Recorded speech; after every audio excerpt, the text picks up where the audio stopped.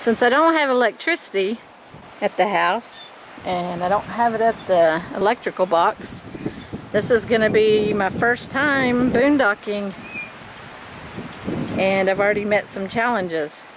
My flashlight that I use all the time, it's dead, but I do have a Lucy light and it's over there right now on the antenna, hoping that it's getting charged. And I have another little lantern, but all my flashlights were dead. I had some batteries, but that one little flashlight, it still didn't work, so after I changed the batteries. But anyway, I got up there and cleaned the solar panel off, so tomorrow I hope it will do some good charging. And I'm making a list. I definitely want to get me the Goal Zero battery pack, because I just looked at my phone and it's at 18%. So I do have it charging on the DC right now. Tomorrow I may just crank the generator up a little bit to charge the batteries up.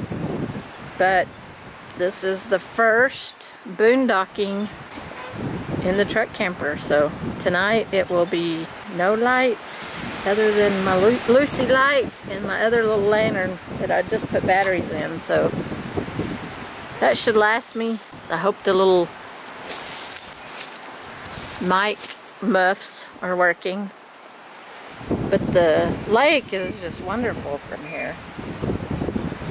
Especially when I was up on top of the camper, I was like, that was beautiful. So not very long ago I could walk across. Got water again. Now that the sun's going down, it's getting chilly with that breeze coming off the lake. Told you I was cutting a path down to the lake.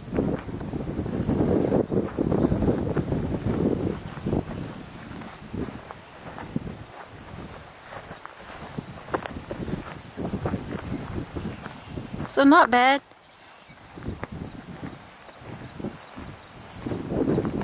We got to right here, so it's not too bad. I probably won't get down there this weekend, but I'm gonna need a jacket with this wind.